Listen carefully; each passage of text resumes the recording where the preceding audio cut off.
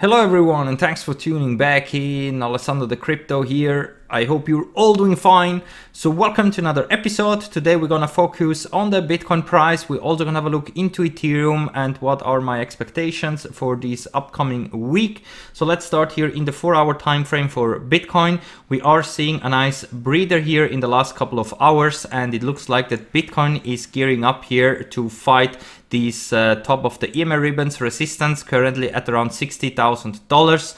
So far we didn't manage to break above, but there are some signs that a potential bottom is in here with this low that we had at $55,600, and that we could gear up here for a nice rally, potentially even above the bearish retracement level of $63,500. But as long as we are below this bearish retracement level here, so below $63,500, there is still a high risk that here we could create a lower high in the bigger time frames like the daily, and therefore come back down to then finally test the main support at around $52,000.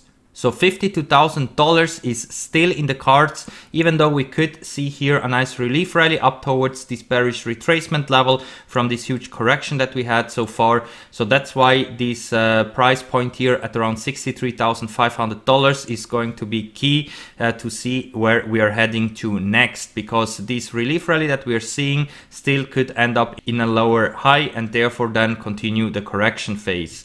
So in the 4-hour, we are now trading above the 20 moving average, and here we still have negative money flow and a potential sell signal that could be confirmed here in the next coming minutes. In about 40 minutes, we are going to confirm this sell signal, and therefore we could expect that we will come back down in the next coming hours to potentially retest the 20 moving average and also the $58,000 area, which previously was resistance and now it should be acting as a new support. And this is also where we closed the CMEs on Friday. So that's why I expect that we most likely are going to stay here at around $58,000 until we are opening up again the CMEs. And you can see that here we closed with a confirmed buy signal in the 4-hour time frame, and that's why I believe that as soon as the CMEs are starting to trade again, so on Monday or Tuesday, we should then have here nice continuation to the upside. So I'm very bullish for this upcoming week. I expect continuation to the upside, at least up here towards $63,500, but in the immediate short term it is still possible that we're coming down again towards $58,000, maybe even have some weeks to the downside to finally then gear up for another leg to the upside. And you can see that here we also have the 200 moving average in the 4-hour time frame at this price range up here. So that's why I think a relief rally up towards this price level is very likely here, at least in the beginning of next week, and then we're gonna see what will happen.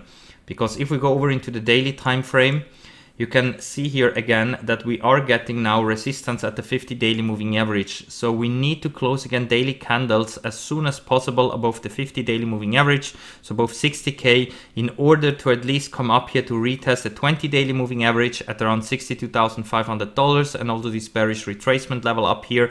And if this previous support area now is acting as a new resistance, then this could end up in a lower high, and therefore at the end we could come back down to retest the main support down here of this bigger channel, where we also have more or less here the 100 daily moving average lining up. So there are some signals that here we could get a potential relief rally, but here also create a lower high if Bitcoin is getting rejected here. So we want to see 4-hour and daily closes again above this potential new resistance area up here. So as soon as we are above it, so as soon as we are above this bearish retracement level, it's perfectly coinciding with this previous support area, which now could be acting as a new resistance, then we should be good to go to the upside and therefore continuing creating higher highs and higher lows also here in the daily time frame. And this lower low that we had here compared to this one over here was just a fake out.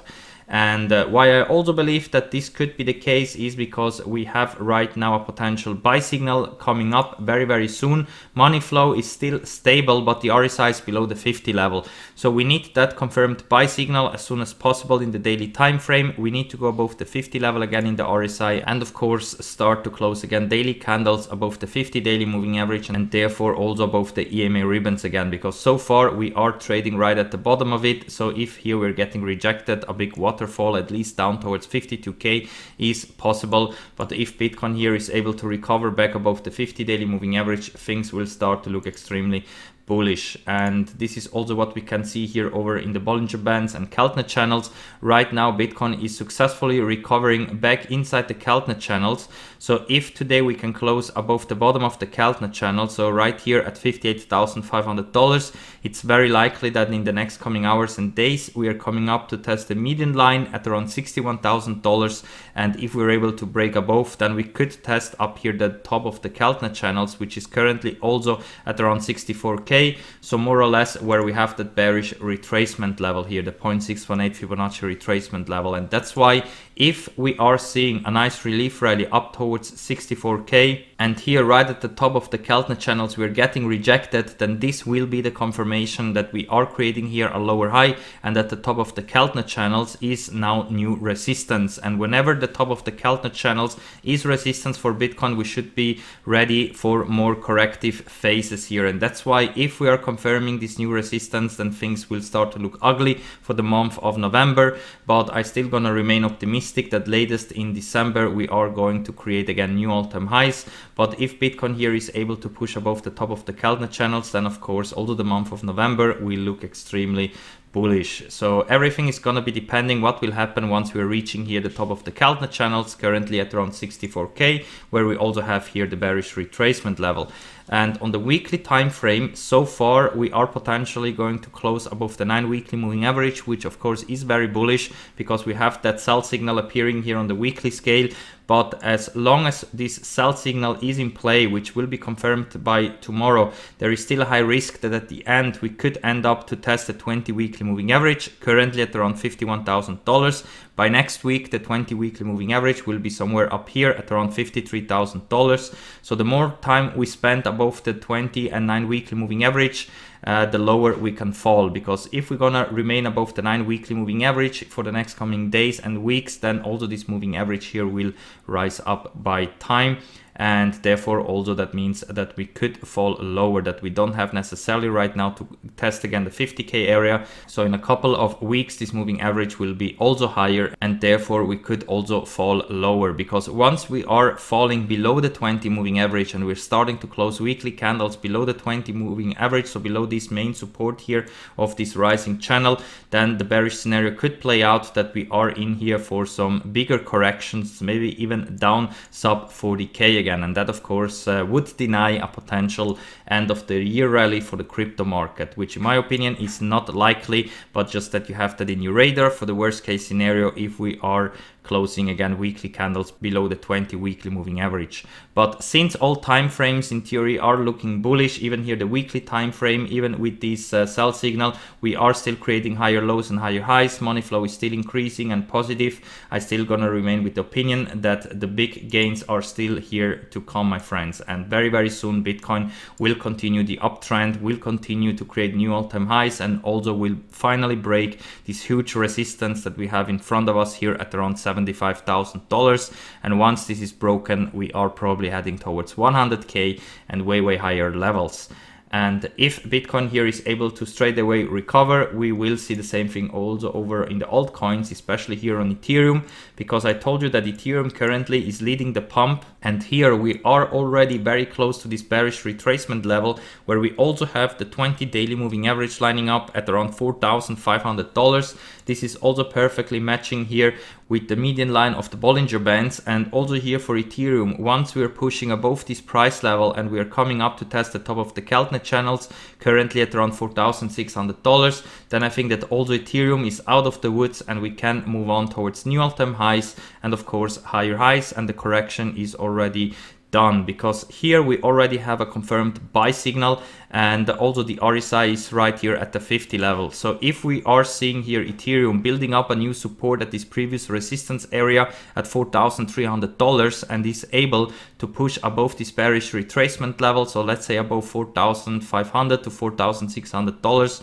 then also here we should be good to go to the upside, and that could be also a very nice leading indicator that Bitcoin will follow Ethereum very soon, because here we're still lagging behind a bit. And also here for Bitcoin, if we are testing now this $58,000 area as a support, then in my opinion the correction is over and we will head again towards a new all-time highs in the next coming days and weeks. So short term, we still could see some pullbacks, and depending where we're gonna see the next 4-hour closes for Bitcoin and Ethereum, this will decide then if first we have to come back down to retest important supports, or maybe even have a final test here of this 52k area before we definitely bottom out and gear up again towards new all-time highs. Because in my opinion, very soon we are going to see huge pumps again, and it's just a matter of time until we are going to confirm those new supports and move on towards new all-time highs. So with that said, guys, I'm gonna wrap it up for now. If you like the content, make sure to hit that like button and also subscribe to the channel. I do daily TA videos, and check out all the referral links that you find in the video description, because with all of them you will get some extra bonus and extra money if you sign up with my links, especially here over on Delta Exchange, Bybit, Femex, and also here over on the MCS exchange. Currently here you can get up to $500 in trading bonus, so make sure to claim all those bonuses that you can get when you sign up with the links down below here in the video description. So thank you again very much for watching, my friends, and we're gonna see us all in the next one. Bye.